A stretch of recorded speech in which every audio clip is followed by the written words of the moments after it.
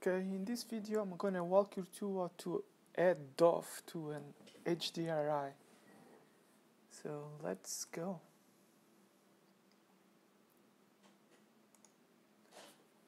First we turn on the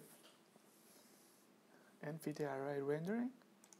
Then we go for the 8K. It's better, it's faster.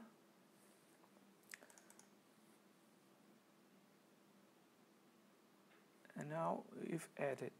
So I've made an upgrade on this product, so now it only loads the environment map. It's the only thing, so we have to set up everything. So now we turn it on and it should start to appear.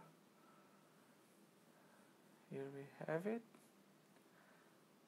Let's go and add a camera. Okay, camera 1. Let's change it to camera 1.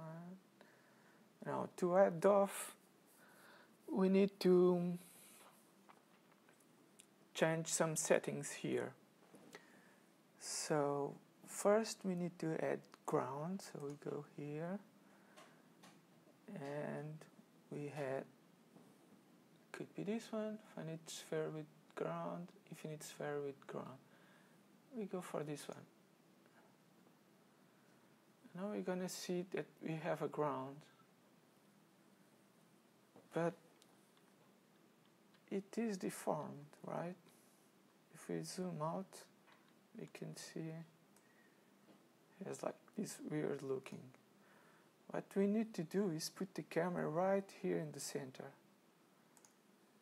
So we go here to the parameters, add 0, 0, and on the height, on the epsilon,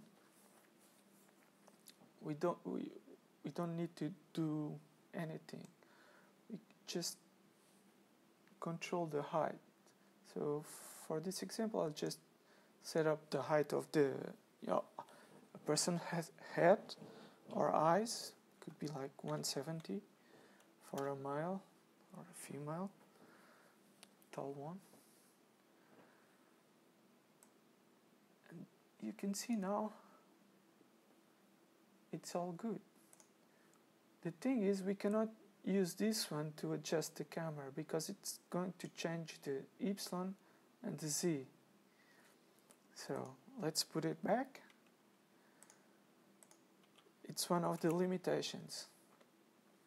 But if we go here and rotate the camera on the epsilon axis, you can see it's always good. And it's good for this this product, the green field, because there's no obstacles in the way.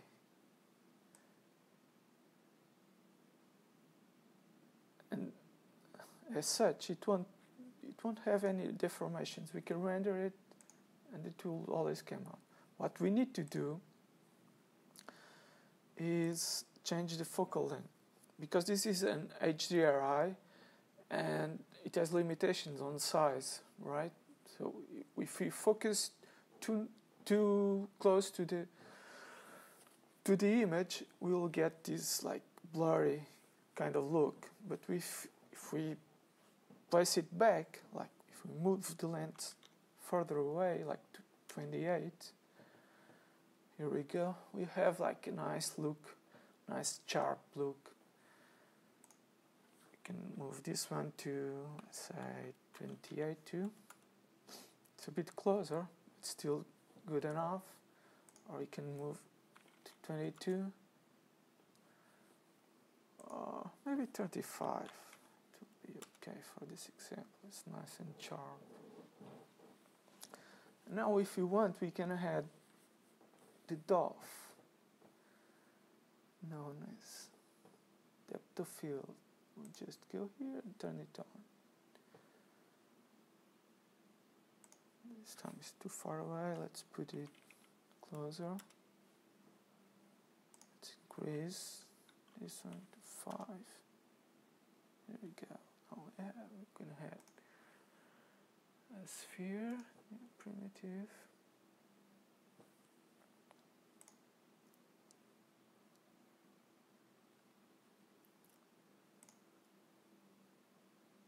Let's put in top view to see where she lies in relation to the camera.